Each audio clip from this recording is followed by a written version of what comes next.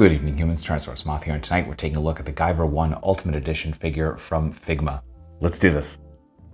Aesthetically speaking, this figure is positively gorgeous, and as someone who's been waiting a long time for a Guyver figure, that makes me very happy. So yeah, just some excellent details here. As you can see, the sculpt is pretty much right on point.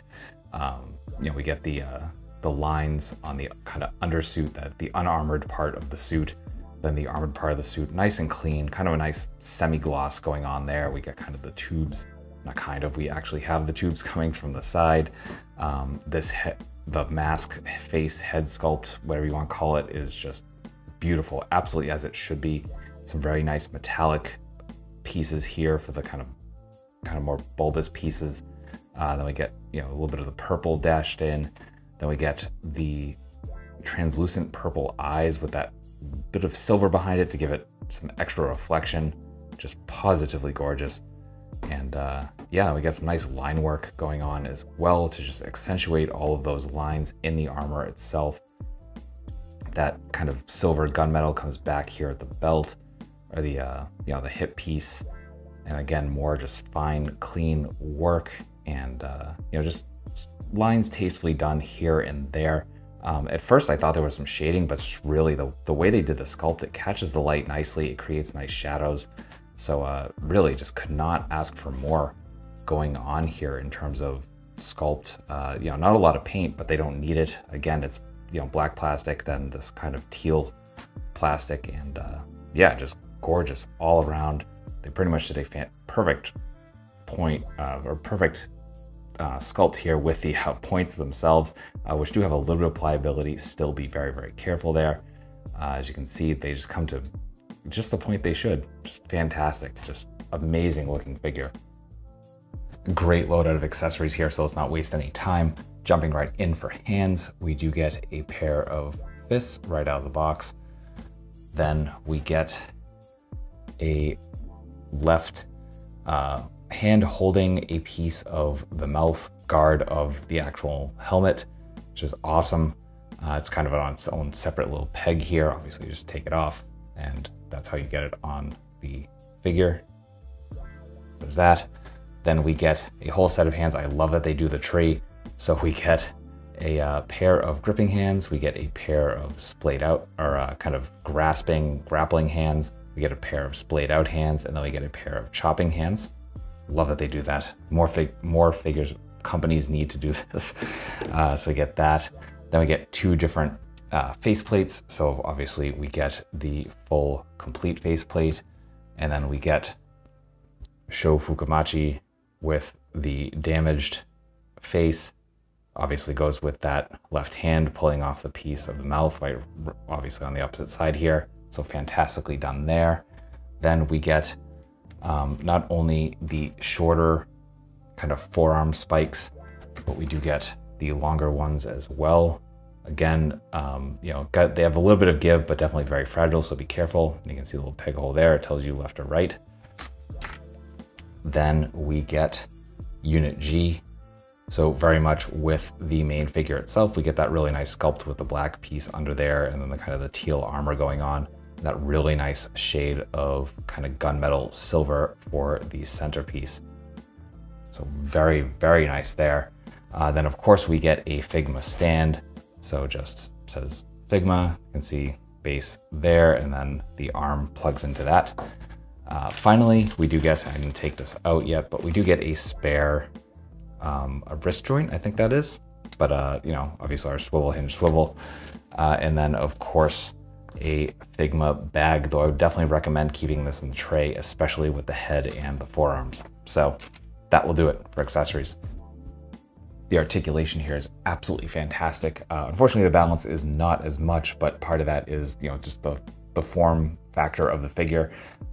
Even with the stand, it's actually kind of hard to get in the balanced kicking pose, but the stand actually helps a lot. So as you can see, there we are. So we can get rid of this and kind of get into the finer points here of the articulation. So there's a lot to go over. So we do have a ball joint coming from the body into the head. We have a separate neck piece as well. So we're looking up pretty nicely, not all the way up. Definitely be careful as well. As you can see, we do have these two little pieces that are connecting from the kind of base of the collarbone here up into the neck. So we do get some nice down though, and we do get rotation, of course. Not so much on the tilt, unfortunately, but then we get some back and forth from the neck, not so much side to side. Then we get a little bit of butterfly joint, so much more forward, a little bit of back. We get a lot of rotation here at this shoulder pad, and not sure exactly how it looks like a ball joint. So that kind of gets out of the way so you can come up into a perfect T, which is very nice. We do have a bicep swivel. We do have double jointed elbows, so we can go all the way in half. We do have that swivel hinge swivel here at the wrists, so you can go anywhere you want, and they allowed plenty of room, so you can definitely get some pretty deep poses there. Then we come to the diaphragm and, or the chest actually. That was something I didn't show off in aesthetics. These do fold out, and we do see those eyepieces. So really nicely done. Nice translucency over the sculpt there as well to give it some very beautiful depth. We get sculpt in there as well. So those just fold out and they just fold back in. Then we get a ball joint at the diaphragm. We actually get a very nicely hidden standard ab crunch, and then another ball joint at the waist, which gives us a ton of crunch. A pretty nice arch back, not as much as I would have expected here. And then some insane side to side. So as you can see, that ball joint up in there. So excellent there. The hips do come out. So not so much a drop down, but a drop side, which is very, very interesting. Doesn't really allow it to do anything crazy in that regard. And you're gonna be running into these. So if you really want to get your kicks, you're gonna have to kind of do a spread eagle sort of thing, but you can get those splits in a way. Which actually reminds me, as point out in the directions, the arms do come out a little bit. Actually, mine aren't going crazy there, but there's a little bit of give there. So there's that. Then we do have actual thigh swivel, kind of more of a standard deal. We have double jointed knees, which come to here. And then for the feet, we do get some rotation. We are in kind of a ball joint sort of situation down there. We get some really nice point with how they have allowed with the sculpt. Some very nice forward. Some actually like very generous rocker considering, again, all we got going down there, and then a toe hinge. So that will do it for articulation. Getting into size comparisons, here is with some domestics. With some imports. With some monsters. Finally, with articulated icons Oni and yours truly in human form as a Valiverse Action Force figure.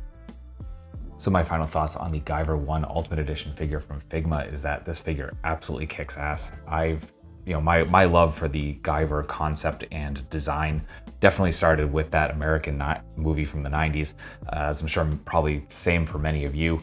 And I've yet to read the manga. I totally need to, because I definitely love all the panels I've seen and kind of the deeper concept, the actual concept. But honestly, this figure just lives up to everything I hoped it would be. And not only that, it definitely kind of has a different feel. Don't have a ton of experience with Figma figures, but this surpasses all of them pretty heavily. It surpasses some SH Figuarts. It's just the really nice fluid articulation where there is some a little bit of hindrance here and there, and you definitely have to be careful, especially with some of the like kind of pointier parts here at the head and the forearms. So definitely be careful. It requires a little more care, a little more work than some other figures do, but I think it's absolutely worth it. And yeah, absolutely recommend it to you if this appeals to you on any level. I think it's worth the money. So yeah, that being said, I'll have a link or two in the description for you to pick this up if you are interested, because it's available on various online resources. And that being said, I hope you found this review informative and somewhat entertaining. And if you did, hope to see you back, because I do multiple reviews a week of action figures related to tokusatsu, dinosaurs, monsters, pro wrestling, and more. So if any of that appeals to you, come on back. Let's escape the world for a while and just look at some beautiful plastic. But at the end of the day, I just hope you're well. Hope that all of your toy dreams come true. And most importantly, I hope that you and yours stay weird, simians.